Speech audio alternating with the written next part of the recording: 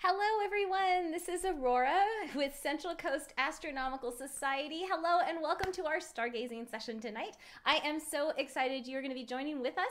We are going to get started. I know I'm a little early, but for those of you who are early birds, welcome.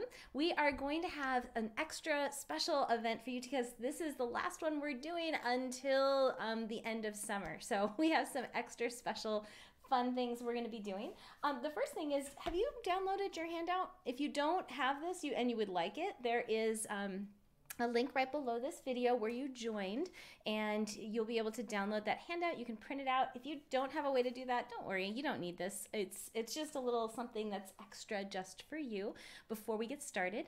And I just wanted to introduce myself as well as our team. So we have with us, so my name is Aurora with Central Coast. I'm the president of Central Coast Astronomical. And also tonight we have several astronomers. You're going to get to meet Kent. He is our main astronomer for tonight. You also get to meet Brian, and because the sun is still up, we're not going to be able to do live telescope views. Brian was actually thinking about doing a view of the sun, but it just didn't work out, and we will be doing that, but we're actually going to set up special telescopes for that. You'll be able to meet Brian as well. We have several astronomers that are on tonight that will be answering your questions, so at any time, if you have a question during our presentation, you'll just type it in the comments, or you can send us an email. There is a link at the bottom. Do you see it? If you have questions, you can text that number. Don't call it. It won't work. It's just for texting in case you're watching us on something that doesn't have the ability to leave comments. Or you can email us at questions@centralcoastastronomy.org, and we'd be happy to answer those questions as well. But the easiest way is honestly through the comment box that is with this YouTube live stream, because we have several astronomers that are also on, and they will be busily answering your questions as we go through our evening together. All right, so you guys excited? I know I am too. Summer is the season that just says stargazing the loudest, doesn't it? So even if you don't own a telescope, if all you've got is your naked eyes, no problem, you're in the right place. Our goal for you tonight is to be able to go outside, look up, know where to look, and know what you're looking at. And so you'll be able to do that just with your naked eyes. If you have just a regular old pair of binoculars, they don't have to be anything special. Grab those when you go outside, and we will be showing you which ones you'll be able to look at with binoculars to see even more detail. And we do have a few telescope views for those of you who would like a little bit more of a challenge. We'll be throwing those your way as well. And so I'm excited for us to get started. Before we do, I actually have a special guest who's going to be joining us. He's going to give us a 4-minute, maybe 5, depending on how long he talks for, presentation on one of the objects that he actually took an image of. He is an incredible astrophotographer, and I am so excited that that we actually have him as well as our main show, so we can really tap into the resources of the astronomers around us. But he has this incredible observatory, and he goes out and he takes these incredible images, and we let him know what we're going to be talking about the next month, and then he'll say, oh, okay, I'll go get those images for you. And so he put together a series of slides that he wants to share with you. So we're going to do that before we actually start our main show. So are you ready for that? Okay, so he is actually from Riverside Astronomical, and let me see if I can get his slides up here to help share. And his name is Alex. So Alex, are you there? Alex? Yeah, I'm here, Aurora. Hi, Alex. It's really good to be back tonight because I want to tell you a really good story about M56. It's a globular cluster, and it's an alien globular cluster that invaded the Milky Way. What? A glob invaded the Milky Way 8 billion years ago. Tell me about it. It's easy enough to find. Go out and look at the eastern sky, and you'll see out there, well, you won't see all these pretty animals and birds and things because that's just for the planetarium program. And you won't see the lines, but look for this particular bright star, Vega, and these 4 stars here. They will be pointing to this area of the sky. And as you zoom in with your binoculars, you'll see a little something, and then finally with the big scope, you'll see enough that you can see the globular cluster itself right here.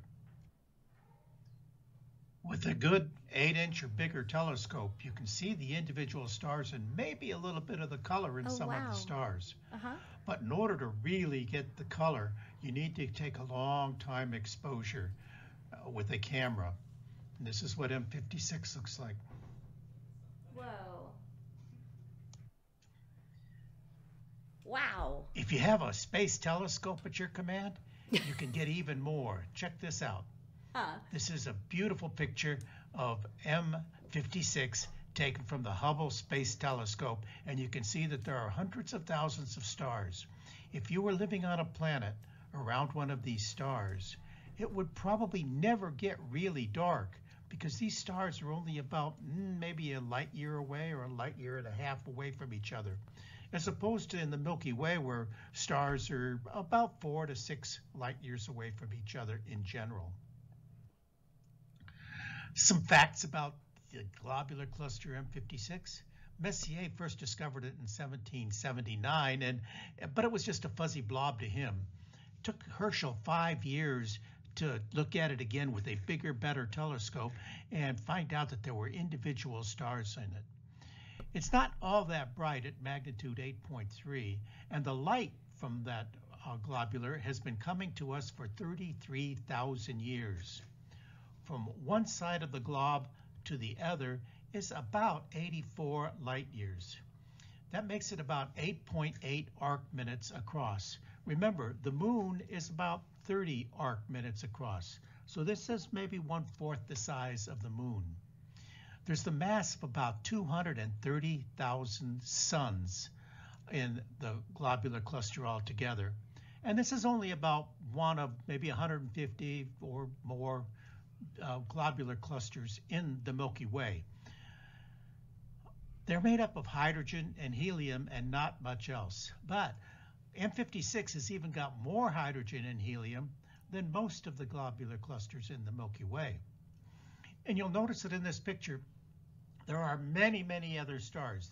All these other stars out here do not belong to the globular cluster. They just happen to be visible because the globular cluster M56 is in the plane of the Milky Way.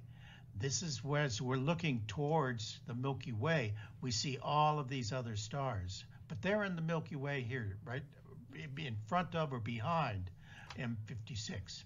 That makes sense. Now, because of the hydrogen and helium content of these stars, scientists have figured out that this globular cluster is about 13.7 billion years old, which is interesting because the Milky Way, they figure, is only about 13.5. So this thing is probably older than the Milky Way itself.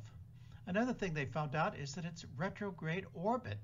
That means it's going the opposite direction from what most of the stars in the Milky Way are going in their rotation.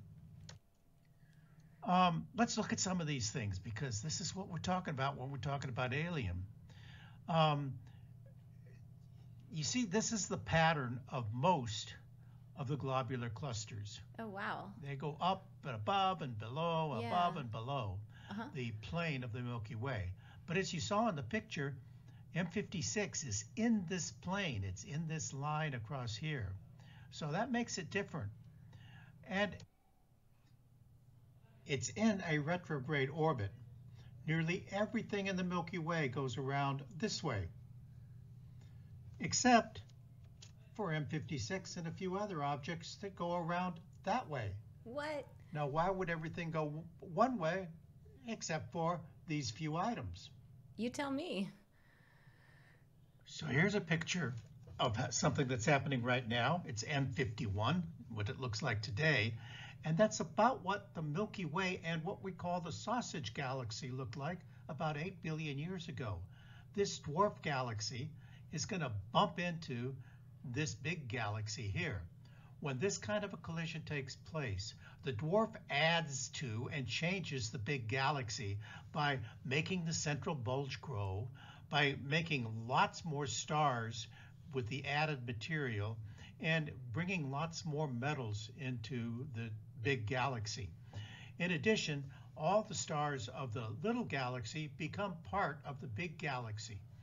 The Milky Way in this 8 billion years ago picked up 8 globular clusters, one of which was M56, and it picked up thousands of stars. This was because an alien had invaded the Milky Way.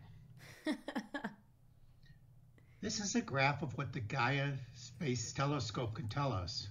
you can see that most of the matter in the galactic disk spins a given way at about a given speed. But there is an area. It takes the shape of what they call a sausage, although it's no sausage I've ever eaten. And it does the opposite. It goes the other way, spins at a different speed. This is the Gaia sausage. Huh. So, Wow. this beautiful object right here is an alien. But like all aliens, it has made the Milky Way better, and it makes us better. So we can celebrate it. And that, Aurora, is my story about the alien glob that invaded the Milky Way. I hope you guys all enjoyed that. Awesome. Well, thank you so much, Alex. Thank you. If you guys enjoyed that, just drop Alex a little comment in the box so he knows if you enjoyed his presentation. But thank you, Alex, for sharing your expertise and your beautiful images and made it really easy to understand. All right, you guys ready for our main show? So that was our little pre-show before we started.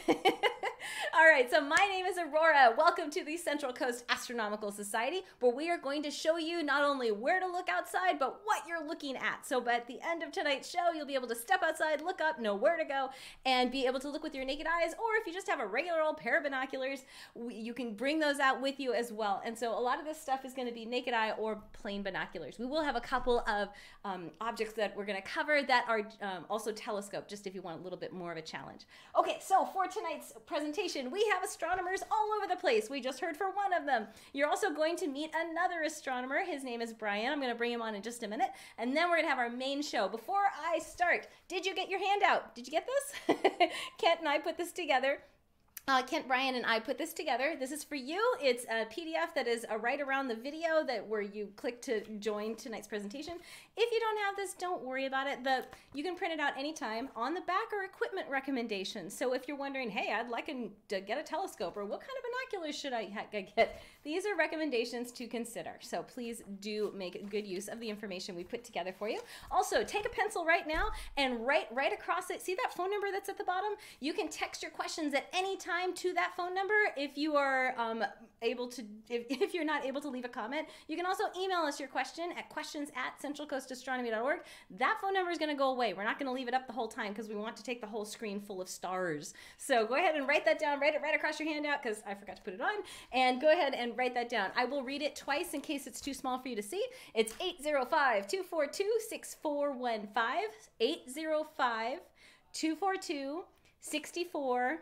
15. Okay, got it? Or you can send us an email, or the easiest way is just to type in the comments. And right now, I'm just going to tell you there are astronomers on right now answering the questions as they come along. First question that I'd like you to answer for me: where in the world are you? This will help us when we do our show. So if you can go ahead and tell us where you are connecting from, that will help us out as we start to talk about objects, and we can also talk about things depending on where you're on the planet. Your sky is going to look different. Now, we aren't doing live presentations of this is live. We're not going to be doing live telescope views because where we are right now, the sun is still up. So we're going to continue. We're going to take a break from those live views, and we're going to continue those when the sun goes to sleep a lot earlier in the night. So in fall and winter, we'll be doing some live telescope views as we're doing this presentation. But for summer, especially so near the solstice, it's just, instead of keeping you up really, really late, we decided just to keep the show the same, and we'll do the views next time. All right, one more handout. Do you have one of these? These are free. Go to skymaps.com, skymaps.com, and print this out for your hemisphere, northern or southern, totally your choice. And these can be a little tricky to use. The way you're supposed to use them is you put them overhead, and this is what you're going to see projected on the night sky. Just line up the north, south, east, west bits so it makes sense. Also on the back is what's up tonight, or what's up this month that you should be looking at. So the guy that puts those together does an outstanding job, and he gives them away for free.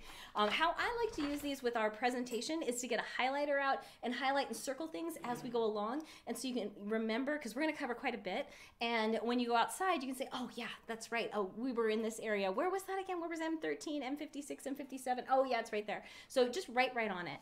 The other thing is you can take me with you when we're done. So you can replay this and just shut off the video, but have the audio going, and I will walk you through what we just did again. So you can rewatch this over and over, but you don't want the screen on necessarily when you're stargazing. So just have the audio on, and that's another way you can use this resource.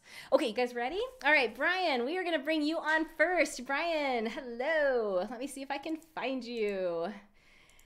There you are. Yes, hello. Hello, everyone. All right, Brian. So who are you and what's CCAS?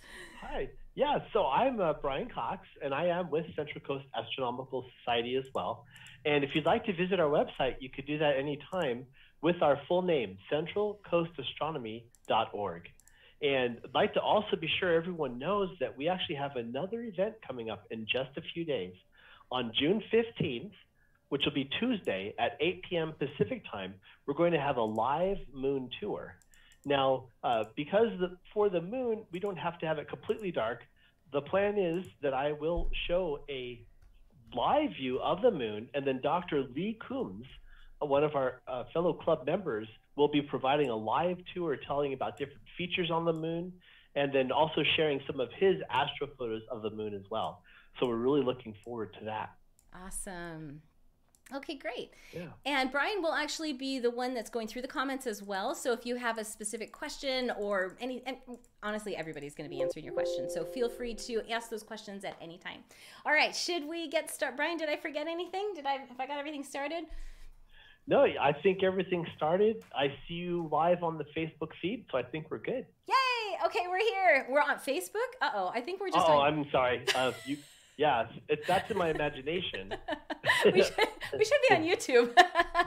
We are on YouTube, you're right. Let's try this again. All right, so welcome everyone. Aurora and Brian, and now we are going to bring on Kent from Central Coast Astronomy. I have to pre-frame this first. So Kent is incredibly amazing at being able to understand what we're talking. How do I say this? He's just a super rock star when it comes to astronomy. So when I started 15, 16 years ago, I knew nothing about any stars. I didn't even know where the Big Dipper was, and I would get my little tiny telescope and I'd park it next to Kent and his big one you're going to see in a second. And just listening to him got me more acquainted with the night sky. And I would just do, one constellation at a time or one object at a time. And I couldn't find a lot of things. So often I would say, Kent, where's this, Kent? And he was so patient. And so I want to be able to share this resource with you as well. He is just an incredible resource. So we're going to bring him on. He is going to be audio only. So I will be sharing my screen with a free program called Stellarium. You can download it for free tonight. It's at stellarium.org. Brian will probably put that in the comments. Or somebody put it in the comments. And so you will be hearing his audio, and then I will be sharing the screen to show you what it is he's talking about. So it's going to be just as if you were parked right next to his telescope tonight, and he was pointing things out for you as well. All right, Kent, are you there? Hello, Kent. Hello, Aurora. Hi. I'm there. Awesome. How are you tonight?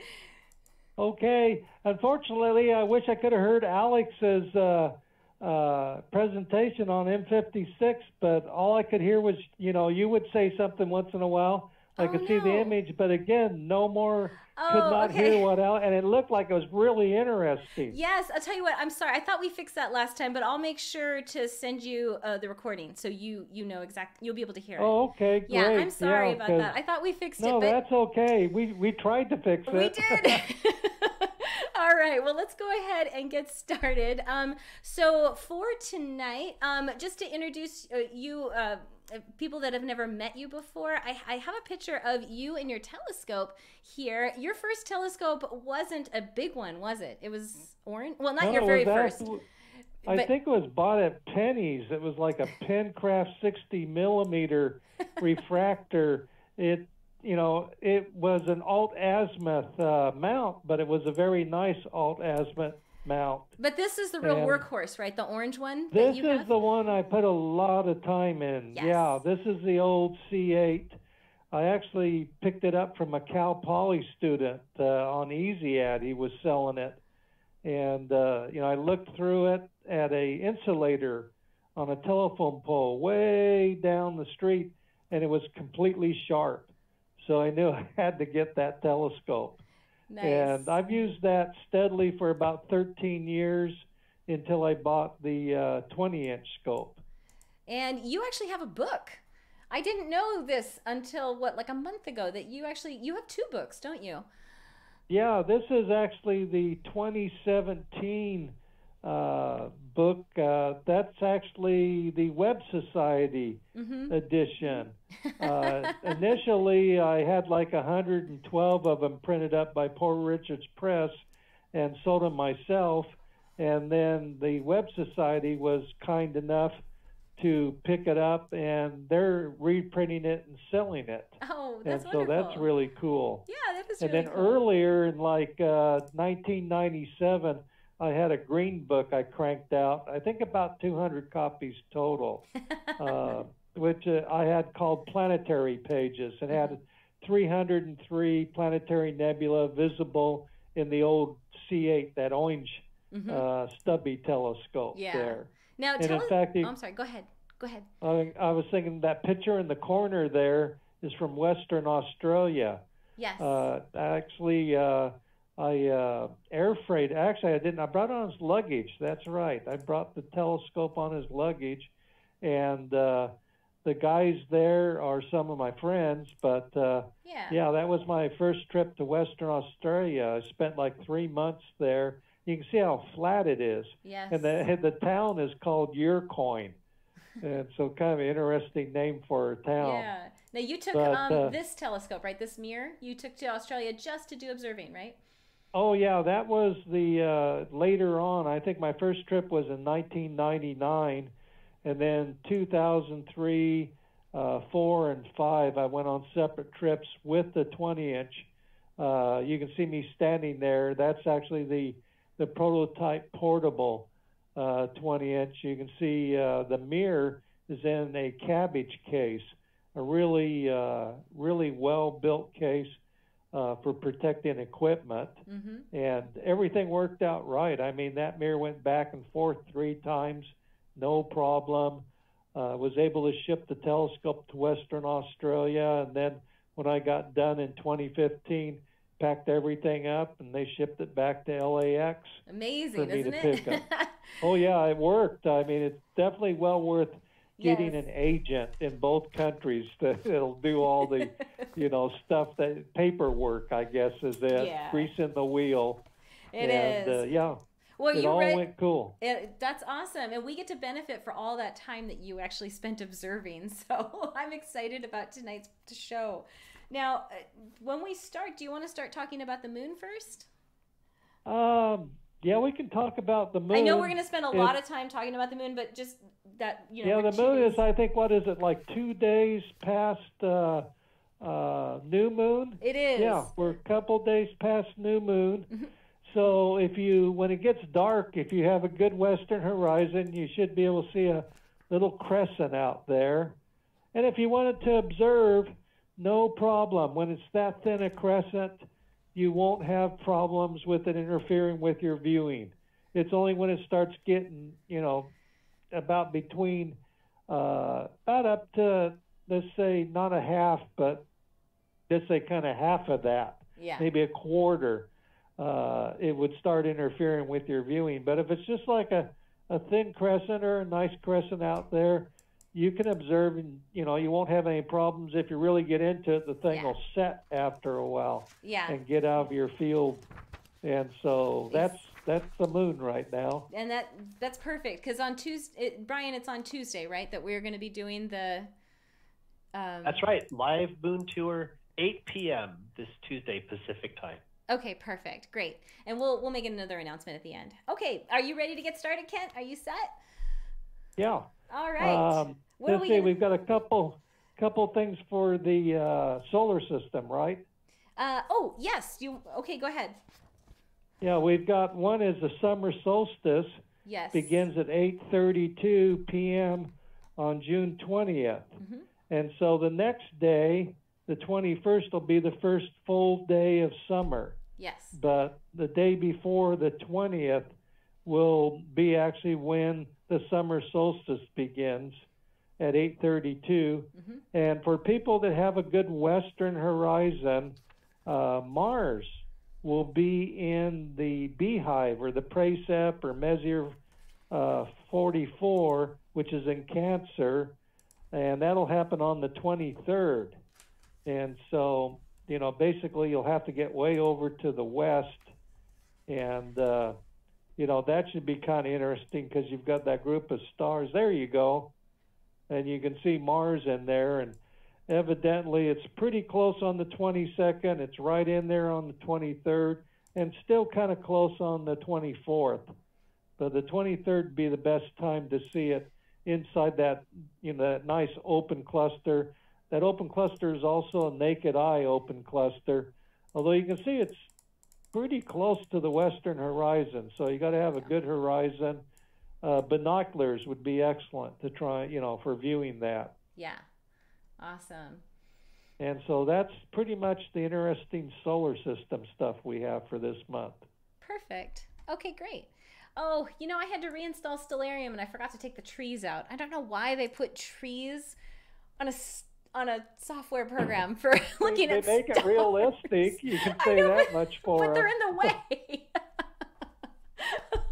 All right, I'll work on that. Okay, so let's go ahead and go to our first constellation. Now, this is a new constellation for me.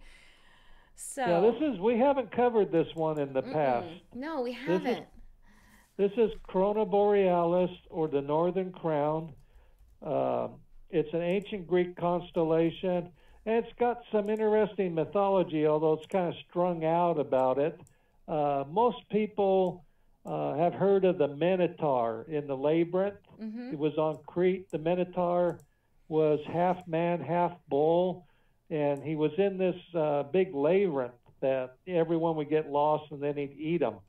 And the king of Crete and the king of Athens had a deal where every 7 years the Athenian king would send 7 young men and 7 young women as sacrifices to this labyrinth for the Minotaur to eat.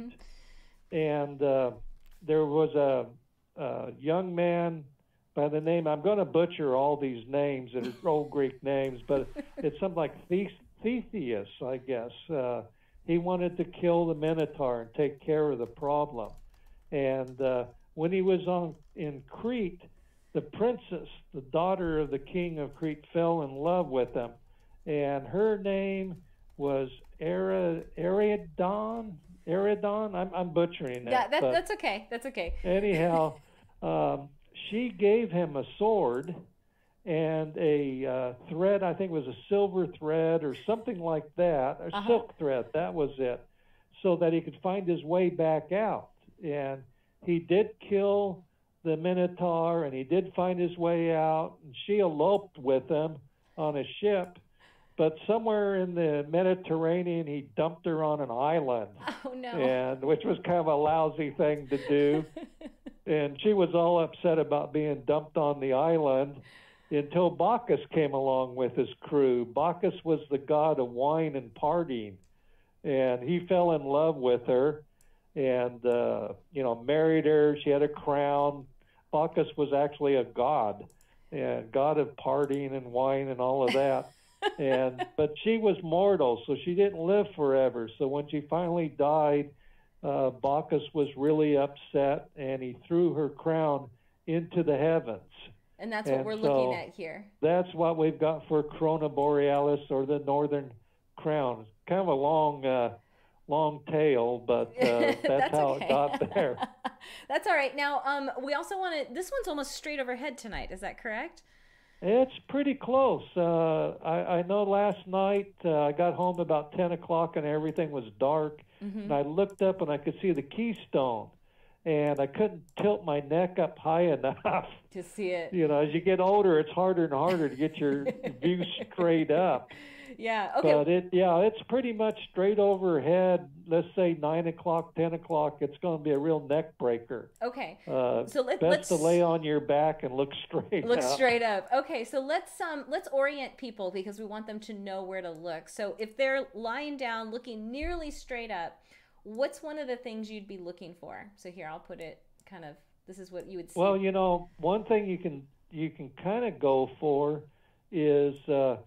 last month we talked about Bootes, the constellation of Bootes, and the brightest star, which is Arcturus. That's right. And so basically, if you kind of go down through Bootes, you get close to Corona Borealis. And the thing is about Corona Borealis, if you have binoculars, it'll stand out. You can see it naked eye, but binoculars have a pretty good field, so you get a lot of it in binoculars.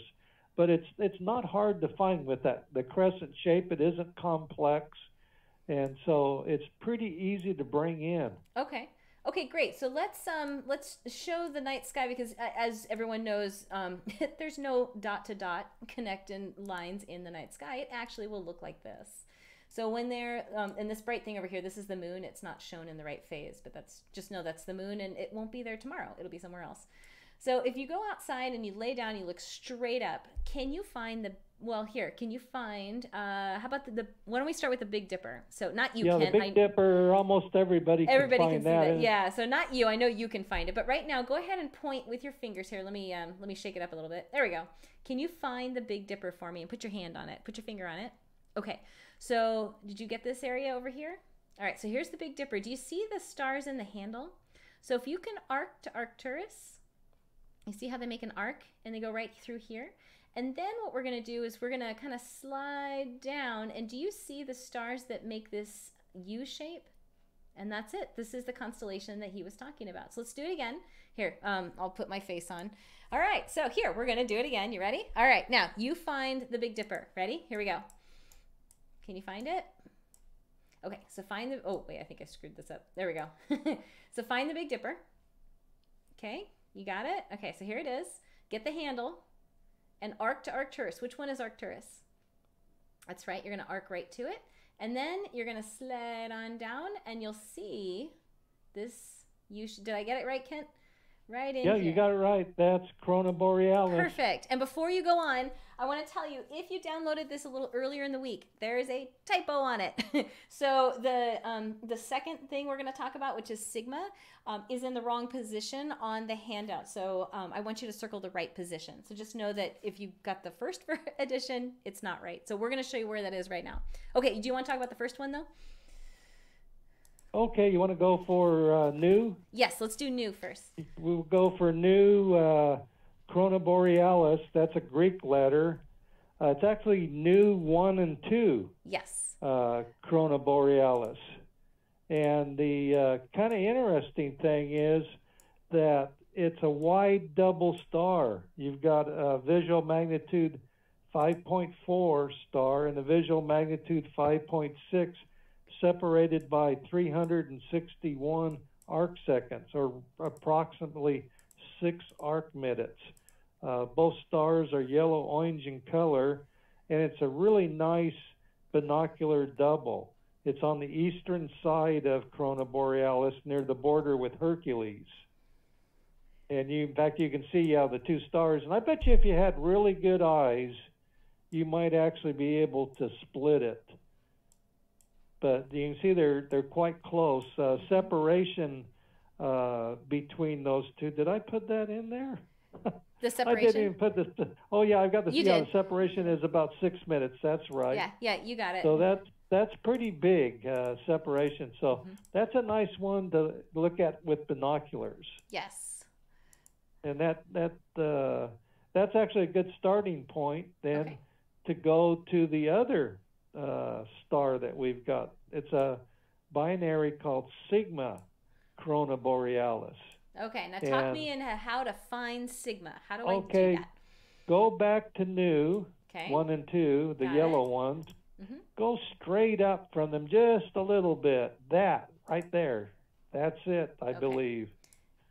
And yep, sure enough, that is a visual magnitude 5.6 star and a visual magnitude 6.5 star, separated by 7.26 arc seconds. So they're fairly close together.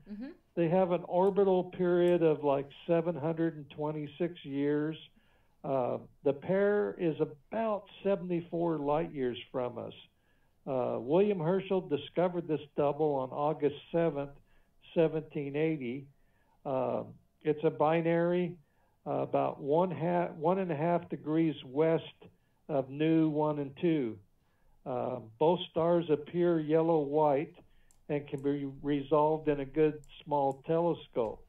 The fainter component is about the same brightness as our sun.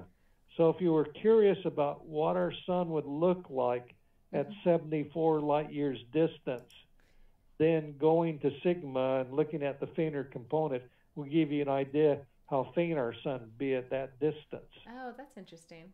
Nice. And I should mention here, because you notice that these two are not on this constellation that's drawn here, but yet they're still in the boundary, right? So that's still... Right, and you've got the boundary showing up there, which is good. Yeah. So when we say it's in the constellation, it's actually it's not the dot to dot things that you see here. Yeah, it's not inside of the crown or right, on the crown. Right. It's actually kind of beyond it. And some maps, extend the crown. Some overlay a rough crown on the thing, image.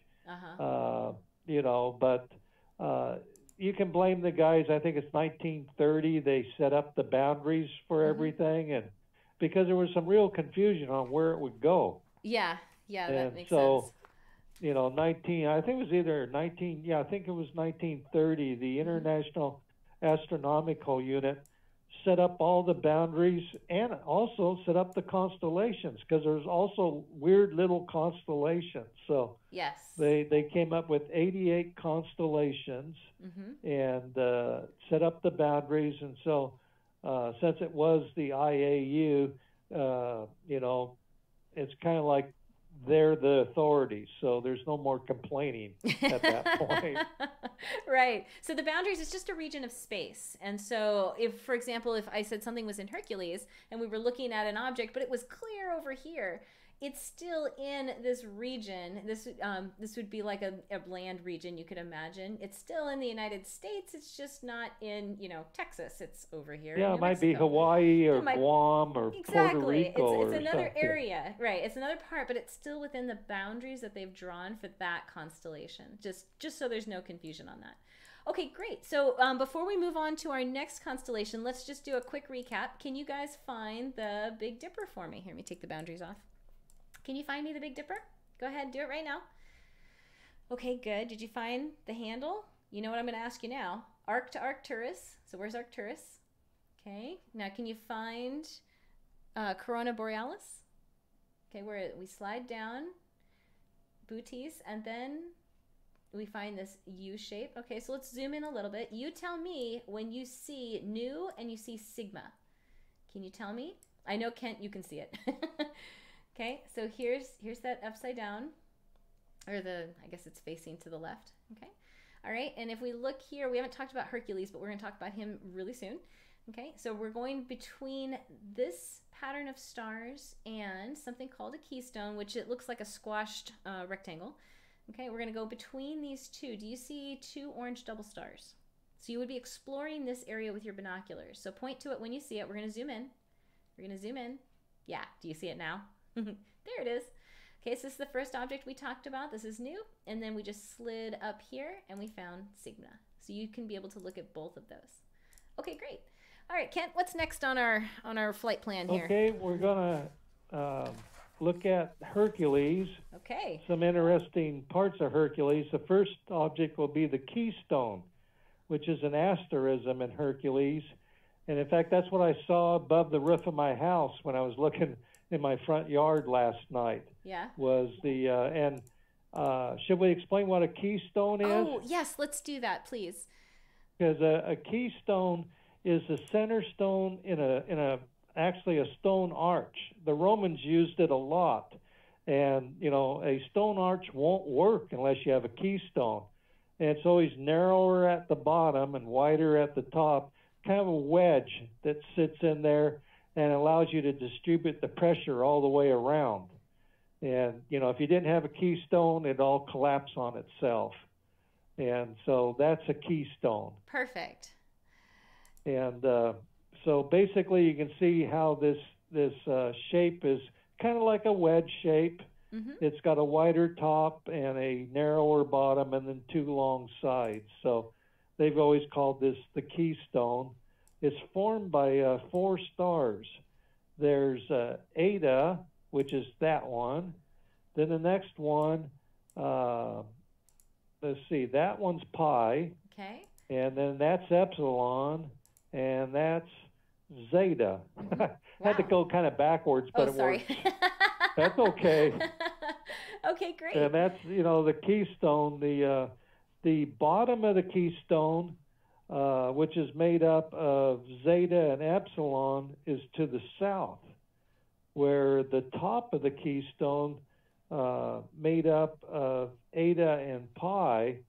Oh, that's actually the side. Yeah, There's I know. Pi, there's Eta. That's on the northern side. Okay. So it's kind of aligned north-south. Okay. On the for the keystone there.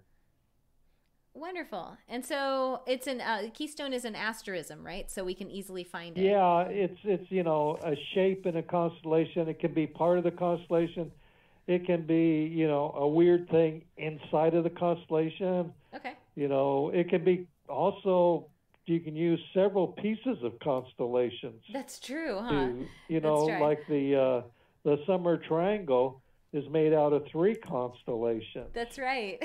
That's right. And so asterisms are pretty flexible overall. And it's, the ones that people remember or stick, and the keystone's one of them, has stuck around. There's a lot of them people create, and they just don't last.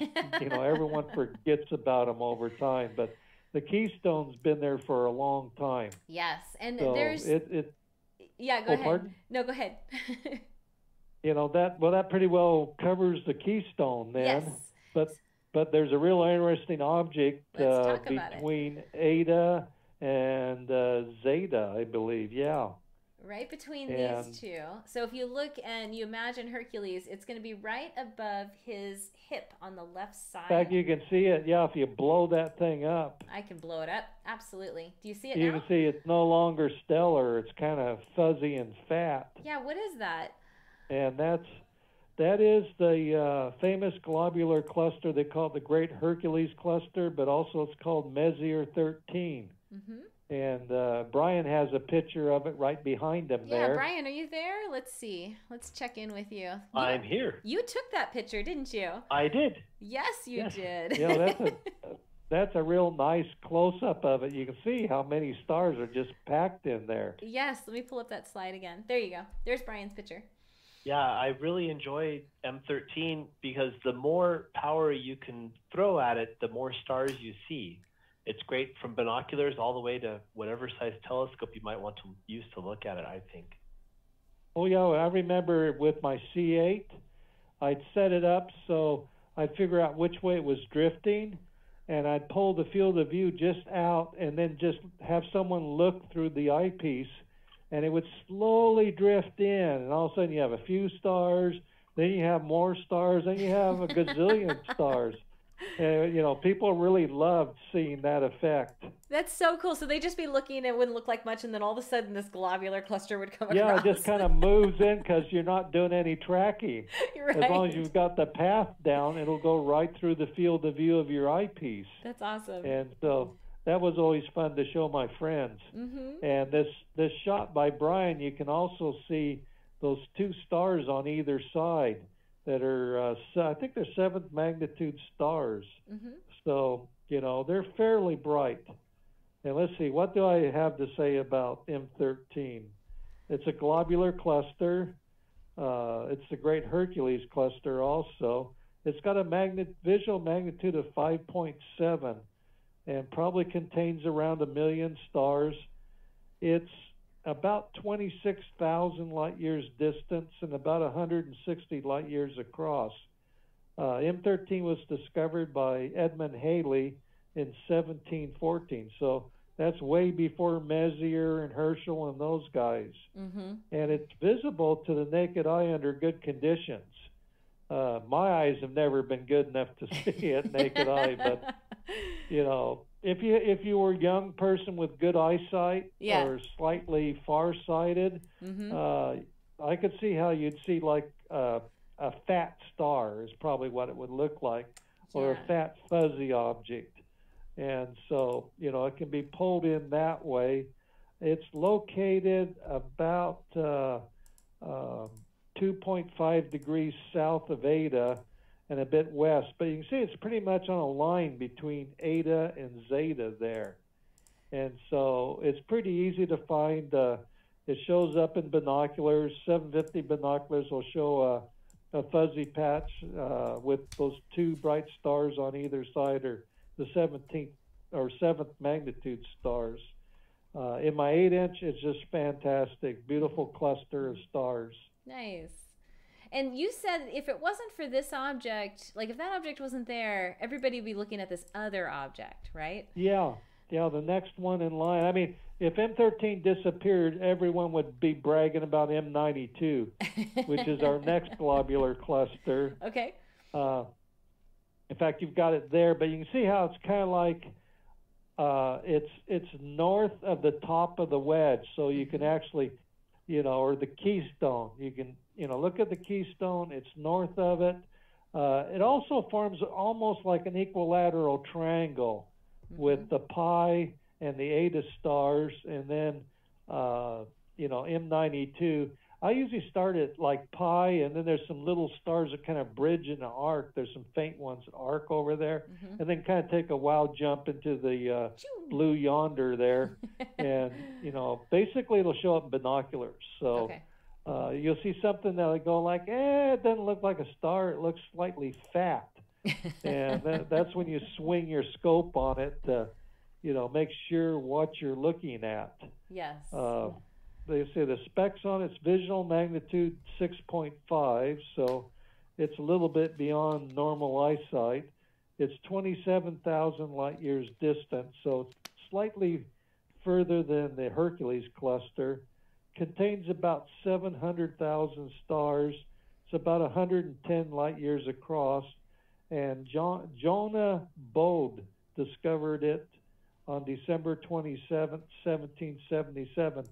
Bode's also the guy that found that really pretty galaxy, which we call M81, up in Ursa Major, or the Big Bear. And there's also M82 next to it. So Bode made a few good discoveries there. And, in 750 binoculars, you'll see it as like a bloated or fuzzy patch, a bloated star. And so that's pretty much the specs on it. Great. Well, let's how you find it. Yeah, let's talk about how we find it. Let's go back and review a little bit. So here, let me drive for a second. Okay, so let me take off everything. So it looks like what you'd be looking at tonight. So you go outside, you basically walk outside, and you lay down and you look up, and you tell me, where is the Big Dipper? Can you find it? Okay, great. Now, arc to Arcturus. So here's the Big Dipper. Arc to Arcturus. Okay, good. Now, can you find Corona Borealis? Okay, so here's the Big Dipper. Here, if I actually put Arcturus on the screen, you could find it. There's there Arcturus. We go. There we go. So we're arcing to Arcturus, sliding down. Do you see the U shape? Yep. Okay, great. Now, if I zoom in, can you tell me where the keystone is? We're sliding down. Here's that U shape. Where's the keystone of Hercules? Yeah, so this constellation kind of points to it. Do you see it here? You can see the 4 stars here. This is the keystone of Hercules.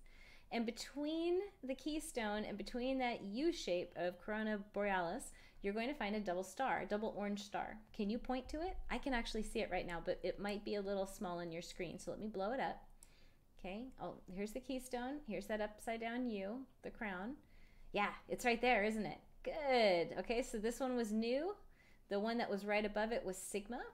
Okay, we're going to look for 2 more things. So let's slide on over to Hercules. Now, show me M13. Can you find M13? Okay, so let's outline the keystone first. Okay, and notice that these 2 stars are a little closer together than these 2. Okay, so this is his waistline, and these are his shoulders.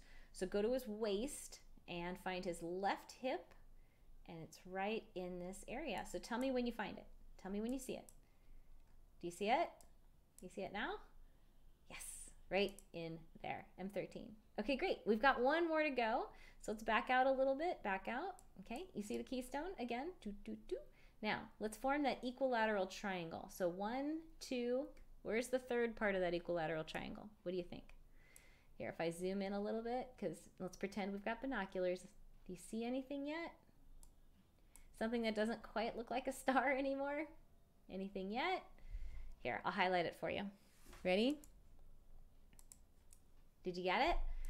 Do you see it here? 1, 2, 3. Yeah, if you chose this star, not a problem. Just scoot on over a little bit. This is the star that Kent says he actually starts with, and then he scoots over. Or no, maybe you start here, don't you? And then you. Yeah, I start with those, and yeah, you start with this one, and you slide over, and then. You know, the other thing that really helps is having a good chart like a Sky Atlas 2000 or whatever you can get your hands on at a reasonable price. Yes. So many of the charts have gotten so totally ridiculous. Oh, yes, I know. And you may not know this, but Kent actually corrects some of those charts. Do you still do that? I know you were correcting computer programs at one point. Yeah, I find errors on the charts, but it's too late. They really don't do like a steady publication with additions and things like that. And so you can find glitches on any chart. Yeah. And one really sad thing was on the Sky Atlas 2000, the second edition removed this bright planetary nebula. I remember that's down during in Fornax.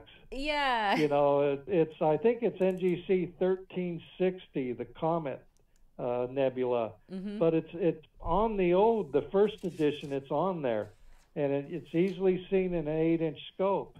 And yet, on the second edition, they just booted it off. Oh no, that's terrible. And so, things happen. They do. No atlas is perfect. No. If you really get into it, you can go online, and they've scanned in a lot of the Mount Palomar / National Geographic Survey photographs that they took with that big Schmidt camera. Yeah. And they put a lot of that stuff online. So you can actually print out a field of what you want to go for. Yes. And take that out. But that's really kind of advanced.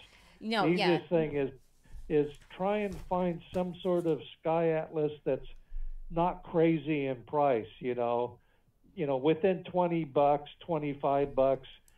Some of these they want like 110 or something, which is crazy. No, and that we actually tell people at the beginning, right, to pick up this thing. Sorry, it fell on the floor. For free. Yeah, so those are a great beginning, especially with binoculars. And when you get into the telescopic stuff, then there's actually something called the Norton Sky Atlas, I believe, the Norton Atlas, and they've been published for a long, long time. It's not as good as the Sky Atlas 2000, but it's adequate. Yeah. So if you want to spend, I think you can probably get one on Amazon or eBay for like $5. Yes. And that would be a good working thing. We forgot. There's one more object in Hercules. There is. There's actually two more objects in Hercules. Whoops. No, two. We already did M90. Remember Ras Al Getty? Oh. We got Ras Al Getty. How about I let you drive? Okay. Why don't you tell me what else is in Hercules? Let's start with the Turtle Nebula. Let's go to the Turtle. Or NGC 6210, because that's close to the, you can use the wedge to get there. And it's a small planetary nebula. They call it the Turtle Nebula, I think, due to the images that came back on the Hubble telescope. Oh. And you've got it there. It's visual magnitude 8.8, which is fairly bright for a planetary. It's got a size of 20 arc seconds by 13 arc seconds.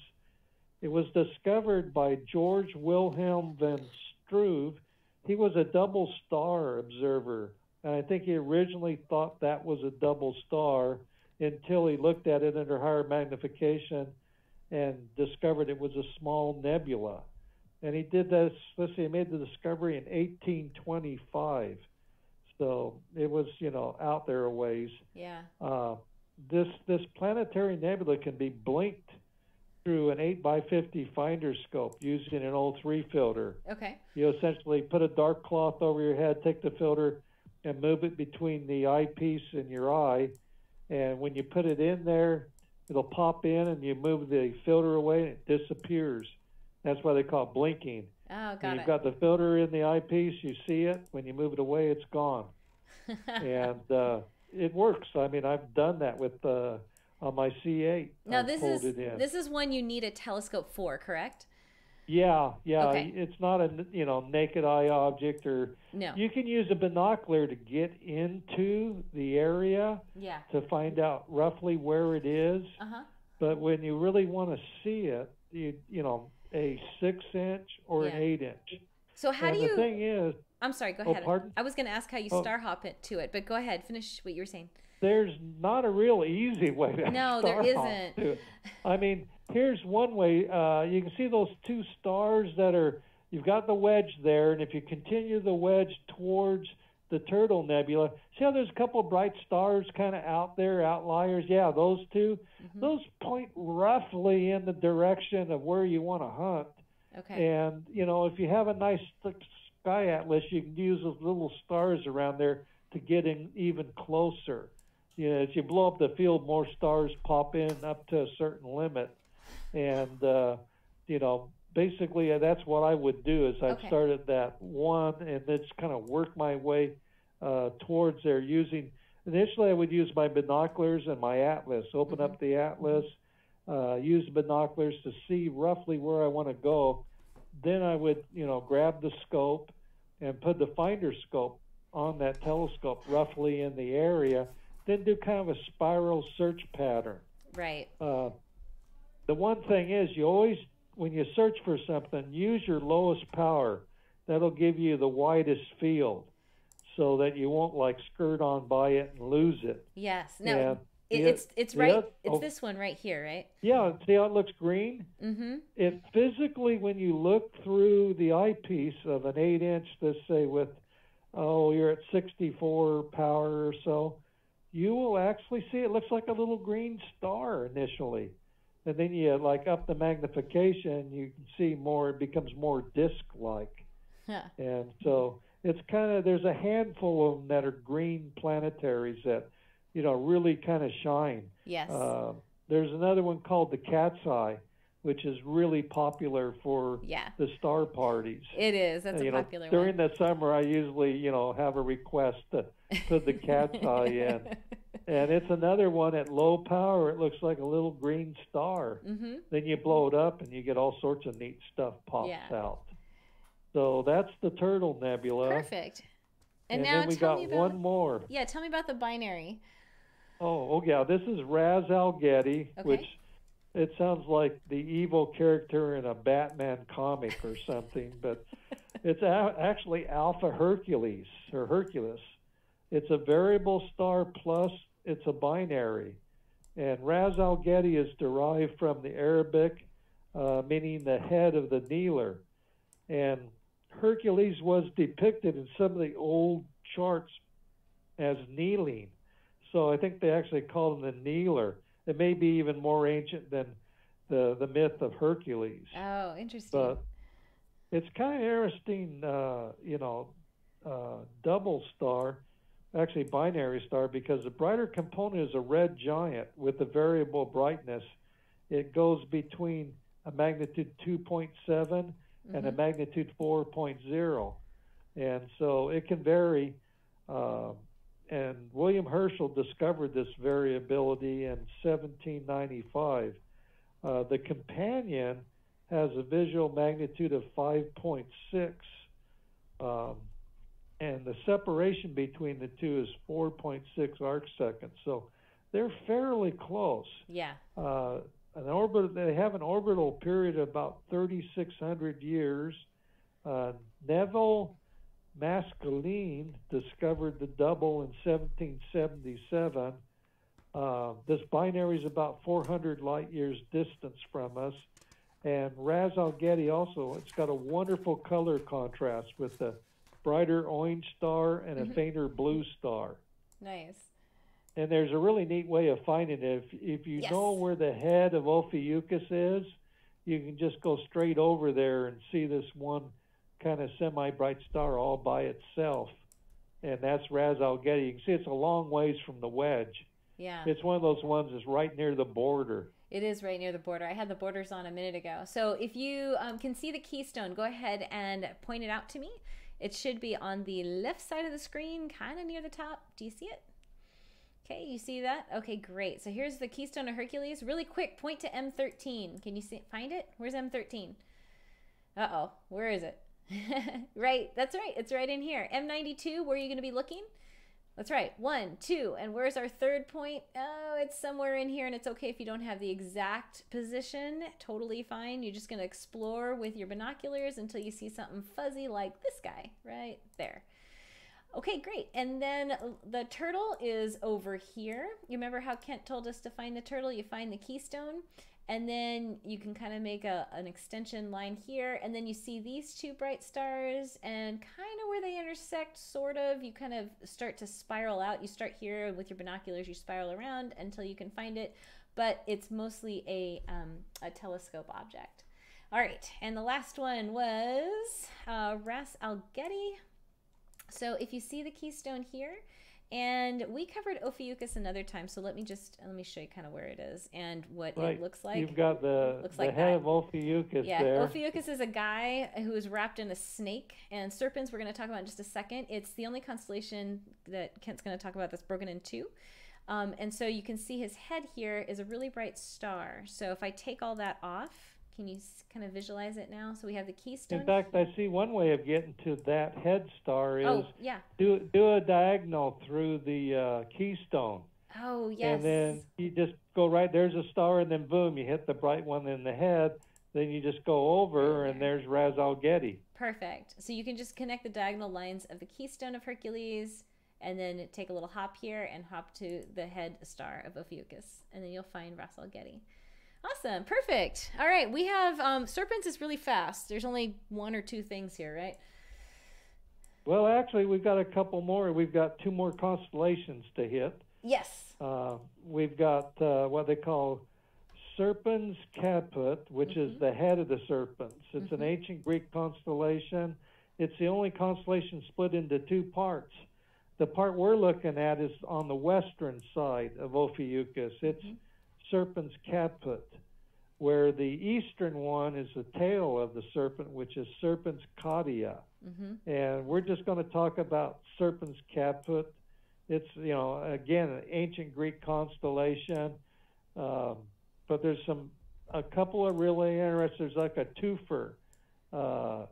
There's a really nice globular cluster, M5, which is a fantastic object. And I can actually see it there on the screen. Is that it right there? There you go. That's it. That's M5. Yay. Sometimes the program won't let me select it. You see how it's fuzzy and see the star right below it? Yes. That's 5 serpents. When you look in your binoculars, you will notice there'll be like this star, and then just right next to it, there'll be this fuzzy area. And it's real easy to find as long as you look in the right part of the sky. So what is the right part of the sky? Let me take these off. So when people are looking, well, here, let me get rid of the moon. Hang on a second. Let me change the date to a few days from now. There we go. Okay. Because normally the moon won't be there except for tonight. All right. So if we're in the night sky like this, and I see the Big Dipper, I see Arcturus, where am I going now? This is a ways away. I mean, you want to go over to Ophiuchus, actually. Okay. And so Ophiuchus is above. You've got the moon in Scorpius. I know. I should have changed the year or something. Ophiuchus kind of stands on the back of the Scorpion. So I can see the top head of Ophiuchus, and then you can see the snake kind of right there. And it's actually a little bit west of the snake, which would be up in this orientation. And so I don't know if you can trigger M5 there to do the little bracket thing. I can. Let me do that. But you can kind of see its orientation with respect to the the snake there. Okay. So the easiest thing to do is find the snake, which is along the side of Ophiuchus, and go westward with your binoculars and look for that star with a little fuzzy companion next to it. And that's M5. And actually, M5 is a fantastic object. I'll go through the specs of Yeah, it. please, It's go a ahead. globular cluster. It's got a visual magnitude of 5.7, so theoretically someone with good vision should be able to see it under good conditions. It's about 26,600 light years distance. It's about 150 light years across and probably contains around 1.3 million stars. It was discovered by Gottfried Kitch on May 5th, 1702. So he found it fairly early in the search for deep sky objects. In 750 binoculars, you see it as a fuzzy patch, about 20 arc minutes northwest of this double star 5 Serpens. And it's a fantastic object in my 20-inch because it's got a condensed core. You can actually, if the scene is really good, you'll see little pinpoint stars right in the core, all packed next to each other, and they'll ripple in brightness as the air currents go by. Cool. And so it's really something fantastic to see. That's awesome. Yeah, I mean, just a slight variability in seeing looks like a ripple across the face Yes. of M5. Another cool thing is when I was down in Australia with my old C8, my old 8-inch, that orange scope, Yeah. I put the scope on 47 Tucana, which is, I consider it the best globular cluster in the sky. Yes. It's right next to the Small Magellanic Cloud. And it happened to be the time of year where I could flop my scope over and look at M5 and do a comparison. And in their shape, they look very similar. They've got both condensed cores. But it's like if you took M5 and made it 4 times larger, Oh, wow. I mean, made it about 4 times larger, that would be 47 Tucana. Got but it. still, M5 by itself, it's neat being able to do a comparison. Yeah, with your it is. telescope, go back and forth. There, Yes. you only have to go the southern hemisphere to do that. Well, But that's all right. M5 is a fantastic globular cluster, and Yes. the bigger a scope you can put on it, the better it looks. Awesome. And then next thing to hit is the little star next to it. This is kind of like what I call a twofer. You get 2 things. You've got a globular cluster, but also you have a double star. And it's called 5 Serpens. It's a double star, visual magnitude 5.1 star, and a visual magnitude 10.1 star. So the brighter star is roughly about 100 times brighter than the fainter star. They're separated by 11.4 arc seconds. The brighter star appears yellow, while the fainter star appears kind of whitish. And at low power in your scope, you should be able to get that double and M5 in the same field. Yeah. And Perfect. Depending on how steady the scene is, that's the important thing. If the scene's really good, you'll see the nice core, but also you'll see the actual double star there. Wow, that's so cool. That's Nice. kind of the cool thing in Serpens Kaput. I know, it's such a fun name. Can we go on to our last one? I know we're getting near the top of the hour, but if you've got another 10 minutes to spend with us, let's do our last. This is my favorite constellation, so let's go over there. We've got Vega here. Yes. Or actually, I should start with the constellation, which is Lyra, which is a lyre, a musical instrument. It's an ancient Greek constellation, and it has a very bright star in it. And that bright star is Vega, or Alpha Lyra. It's the 5th brightest star in the sky with a visual magnitude of 0.03. So it's almost a 0 magnitude star. It's fairly close. It's 25.3 light years. And Vega itself is a main sequence star. about 1.5 solar masses and about 54 times brighter than our sun. And 12,000 years from now, it'll be our pole star. Oh, wow. But I should explain what I meant by a main sequence star. It means just a really quick explanation. I'm not going to get into astrophysics, but it means it's still burning hydrogen in the core. It's, you know, it was born burning hydrogen in the core, and it's still burning hydrogen in the core. Yes. So it's you know, relatively young. So it's, you know, kind of a happy star, and it's, you know, it's easy to find. It is. It's also part of the summer triangle, but I don't think we'll get into that yet. No. And if you just walk outside and go east and a little bit north, like east, northeast, it looks like it's straight up, and it's a really, really bright star. So you'll be able to find it, and then you'll see this parallelogram right next to it. Do you see, if you just drop down under that, you'll see this parallelogram of stars, and that's the whole constellation right there. So you want to talk about the double-double? Yeah, let's talk about the double-double. This is a famous double star. It's here. Epsilon Lyra 1 and 2. And under normal circumstances, most people see a single fourth magnitude star. That's pretty much what I see, about 1.7 degrees east northeast of Vega. If you have good eyes and there are good conditions, you might be able to split Epsilon into Epsilon 1 and 2. They're aligned roughly north and south. Epsilon 1 will be the northern component. Epsilon 2 will be the southern component. And 750 binoculars will split it definitely. I mean, you'll see both of them. They're about 208 arc seconds apart. Under good conditions, when you look at, let's say, with a 3-inch telescope, and I've done it with a 90 millimeter, which I guess, it's just a little over 3 inches.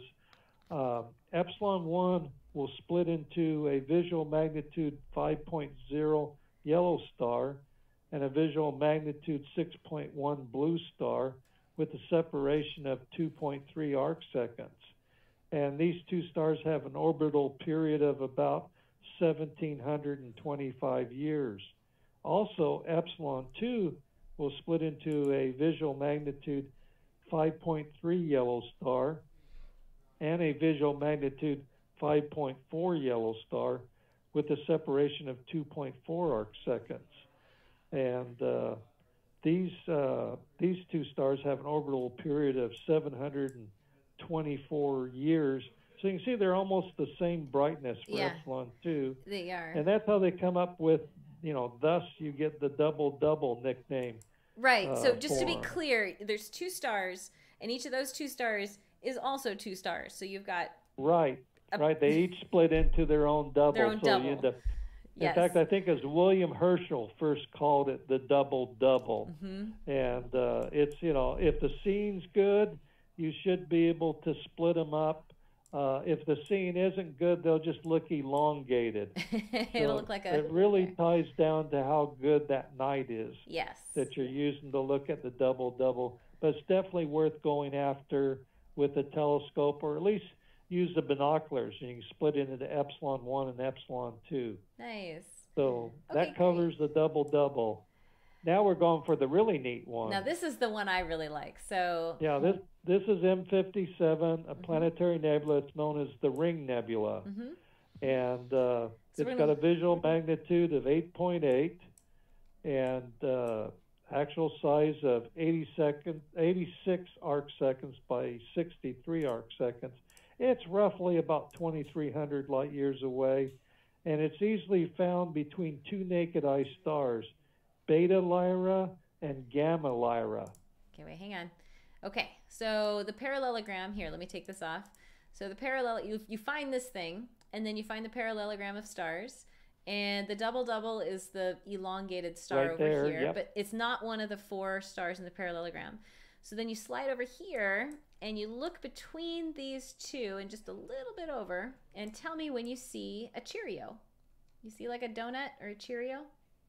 Right there. So if I zoom out and put the constellation markers back on, you see where it is? Okay, great. It's an easy find between those two stars. Totally easy. It's so easy to find. Yep. And so what is it that we're looking at here? This is a picture taken by Alex, the guy that we heard from initially. Right. It's, Oops. Sorry, planetary Brian. nebula. Sorry, wrong person. I was looking for the picture that he took. Okay. There we go. And yeah, there's a nice image of it. You can see, it's hard to see, but you can see a central star on there, and that's the remnant. When you get stars, they think about a solar mass or 1.5 solar masses. When they die, the remnant will get hot enough to make the outer layers that have been shed, over time to glow, and you get these glowing gases. And so the ring actually, in my telescope, you get the 20-inch, it looks like more of an elliptical or a donut shape. And if you've got nice conditions also, you'll notice that across the dark center, there's like a gauze. There's like a faint glow inside of it. And I've seen that with my 8-inch. Oh, wow. And so that's a really nice shot there. Yeah. The central star is really, really hard to see on there. The problem is you've got this gauze or glowing thing, and so it's really important to have really, really good seeing, and a good size scope helps. Perfect. Okay, great. Yeah. And then we have Let's one. see, Yeah, go ahead. Oh, I'm sorry, there's a little more information Yeah, please here. go ahead. For everyone out there, all the books say Descartes discovered it. It's a Frenchman. For so long we thought this Frenchman, Descartes, I guess, Descartes. I'm butchering it. But anyhow, it turns out our good old friend Charles Messier really is the discoverer of it. There's an article in Sky and Telescope, the June 2017 issue, page 32. They have a real strong argument for Messier discovering it. The problem is how language was used back then and now. Discovery kind of meant observed. And so it led to confusion that's gone on forever until recently. And so it turns out it's Charles Messier discovered it first on January 31st, 1779. And my book that you showed is wrong, and my previous book is wrong, and all these other books out there are wrong. Oh, well. You have to find something printed after 2017. Well, so this is right. The handout is right. The handout's right. This is the most updated information you can get, and it's free. All right, what else do you want to... Another thing is that you can blink the Ring Nebula through your 8x50 finder scope if you use like an O3 or a UHC filter. Same thing, move the filter between your eye and eyepiece, and it'll pop in. If I just try and see it through my finder scope without a filter, I just can't do it. Yeah. But use the filter, it blinks, just really well. Yeah, and you're not going to see something like this. It's not going to look like that. It's going to look like... it's not going to look like that. It'll look like that. It'll look like a gray donut, small gray donut. Even in an 8-inch, it'll look like a small gray donut. Yes. In fact, I think I call it Homer's donut at our star parties. All right, when you look at it through the 20-inch. Now we've got one more, which Alex went through in great detail. Yes, he did. And I wish I could have heard it. But no, you will. You will. It's a neat globular. Okay. And there's a kind of a cool way to find it. Okay, tell me. You see, remember we were looking at gamma and beta with the ring between those two? And I believe beta is the lower star and gamma is the upper star. Okay. Hope I got that right. No, actually, gamma in this orientation. Oh, did I reverse it? Yeah, beta is the upper and gamma is the lower. Gamma is the lower. Okay, so we started at gamma, and if you take gamma straight down, you're going to hit Alberio, which is like the wonderful double star in the sky. It's actually Beta Cygnus, the swan. Yeah. And it's a naked eye, wonderful gold and blue double star. Yeah. But it's actually M56 is halfway in between Gamma, I guess. Yeah, Gamma. I think I got and it. Albarial. And you can see this little fuzzy patch there. Yeah, right in there. So best thing to do is take your binoculars and go halfway in between, look for something fuzzy. So again, and let me give the yeah, go ahead. You give let out me the give details. the specs on this guy. It's magnitude 8.4, so it's fairly dim for globular. It's 27,400 light years distant.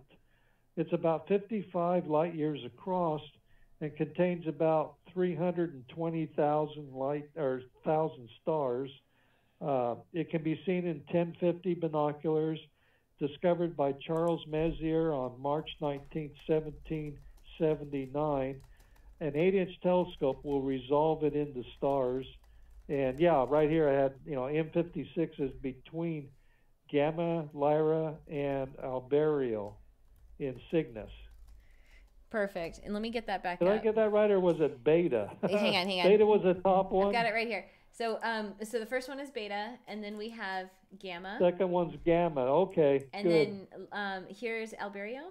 And so... Yeah, there's Albarial. Perfect. Yes. And so you go right between them, and... Let's go right between them. And you tell me, everyone, when you start to see a fuzzy. Do you see a fuzzy in this area? I know, Kent, you probably see it, but it's right I see it. there. Yeah. Yep. Okay, perfect. And just to recap real quick, the last couple things we did. So you're going to go outside tonight. For the most part, we were looking up on our back, looking for the Big Dipper, looking for arcing to Arcturus to, oh, here was my face, and finding Arcturus. And from there, we're sliding down to find the crown and so forth. And we did that a number of times. But this last set, we were actually going outside, looking east and looking up to find Vega, which is here. So we're outside, we're looking east. And then a little bit kind of northeast, kind of between northeast and east. And you're just going to go up to see a really bright star. And you know you've got the right bright star because you see a parallelogram underneath. You won't see these red splotches. That's just the program. So you'll see this parallelogram here. And then remember there was a double-double, which was here. And the ring was halfway between these two. And then if you take these two and just extend the line down to, this one's really pretty too. You can take a look at that one as well. This is Alberio. And we didn't have time to talk about that one tonight. But if you go halfway between, you'll find M5. And I'll zoom in and you'll see a fuzzy right about there. Sometimes the program doesn't let me click on it. Or M56. I'm sorry, M5. Listen to me. That's okay. M56. There it is. And you'll see M56. So we did it! Woohoo! Hey, it wasn't bad. What we run? It's about 8:14, so a little over an hour. That's not bad. Yeah, we did a little bit more chit-chatting this time. Absolutely. I actually had something I wanted to share with you all. If you have a few more minutes, I have some astrophotography images taken from our members that were that are part of Central Coast Astronomy, and I wanted to share those images with you. I just had a few of them. Do you want to see them? Okay, so real quick, we have Peter, who has taken these images. Now, I know I put the numbers up there, Kent, but what are these things real quick? Okay, the top one there says NGC 4565. Uh-huh. That's a beautiful edge-on spiral galaxy called the Needle Galaxy. Perfect. Yeah, I know we've covered that in detail before. Yeah, that's a really nice object in Coma Berenices. Uh-huh. And then the one right below it that isn't as extended, but you can still see a dark lane across it. It's another galaxy called the Sombrero Galaxy, or M104. Mm-hmm. It's in Virgo. Mm-hmm. And then like an 8-inch telescope, when you wait for it to get high in the south, should be able to see that dust lane running across there. Yeah. And the final one, M16, is the Eagle one. And that's the one where the Hubble telescope took those pictures that they called the pillars of creation. That's right. Those great big columns of dust. Mm-hmm. And in my 20-inch, I could see the two smaller pillars. I could not see the big pillar because there's a star there that kind of washes it out. Yeah, and we had another member who's actually stargazing tonight. He wanted to join us, but he took his telescope out to a real dark place. And Dave Majors wanted to give a shout out to him as well. He took also another picture of the needle, NGC. Yeah, that's a nice picture of the needle there. You can see the core of the needle there. Yeah. And then straight down below, it's the lagoon, which is in Sagittarius.